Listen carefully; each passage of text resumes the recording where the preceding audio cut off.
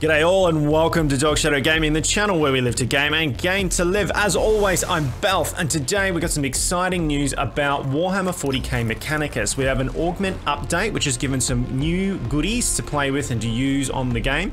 And we also have a release of a DLC coming out later this year, so summer, American summer I'm assuming, 2019 to talk about. Alright, all that and more right after this.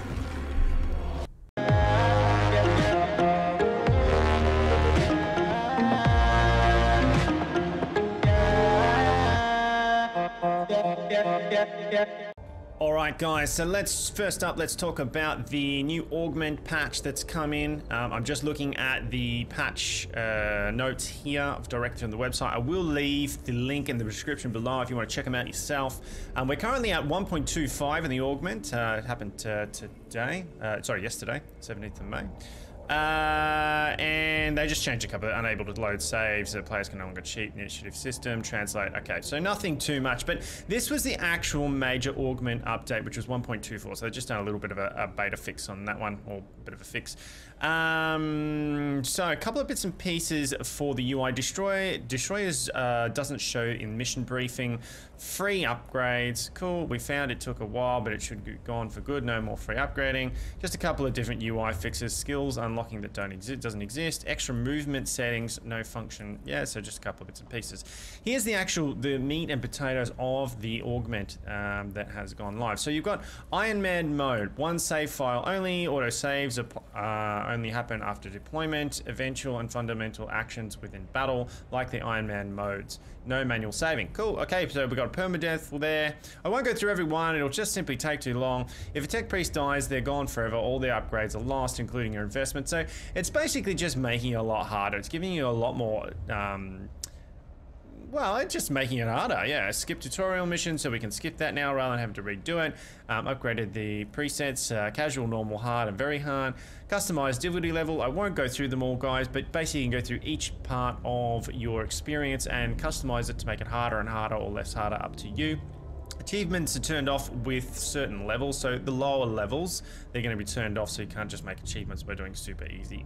Events option, clarity improved, so there's more information on possible outcomes of an option, which is cool. Some polishing here. Intro now has a 2D cutscene, fonts cleaned up, escape battle button added, discipline tree, UI clarity improved, escape menu UI clarity improved, setting menu UI clarity improved, and then some bits and pieces missing.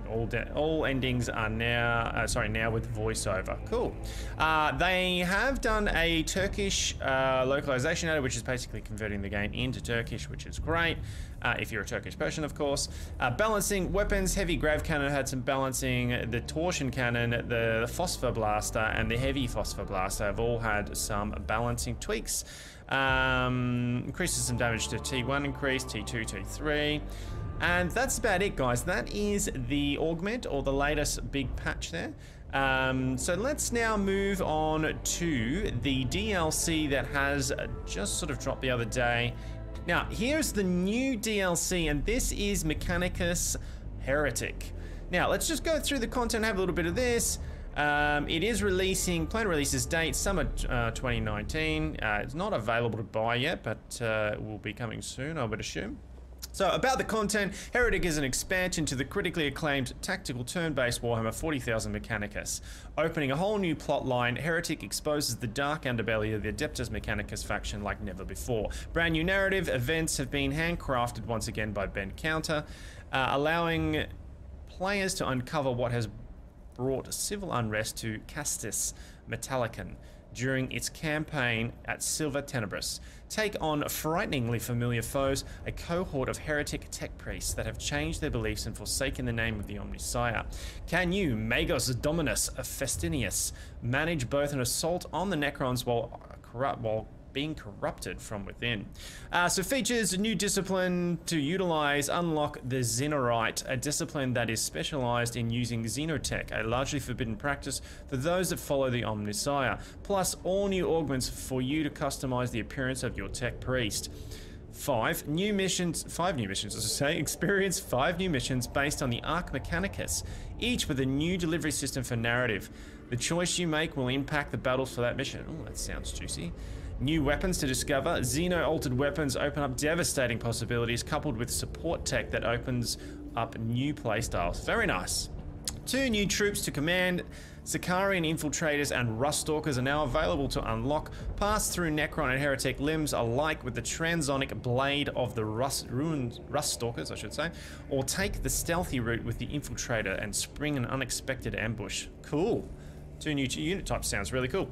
New but familiar enemies to face. Face your fellow brother tech priests in an internal conflict over his Necron Xenotech, while also holding back the awakening of the Necrons. New mission environment, experience combat inside an Arc Mechanicus for the first time in Warhammer 40k history. So that's kind of it at the moment, guys. We've got plenty of stuff going on in the Warhammer universe. So we're getting updates. I will be putting out an update for the Gladius game as well. There's been 2 updates. We've had one with the Tyranids and now Chaos as well. So I'll be doing a state of the game for Gladius as well. So keep an eye out for that one.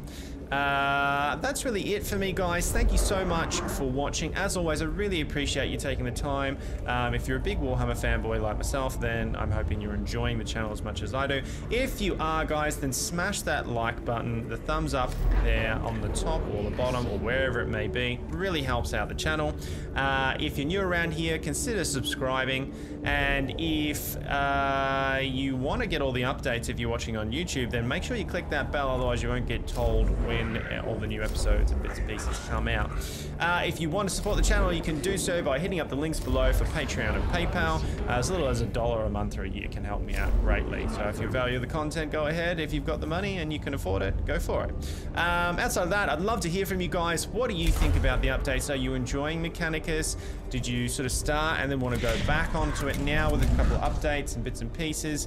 You know, what are your thoughts? How are you liking it? Let me know in the comments below. Outside of that, thank you as always for taking the time to watch my stuff, and enjoy your gaming, guys. See you later. Bye.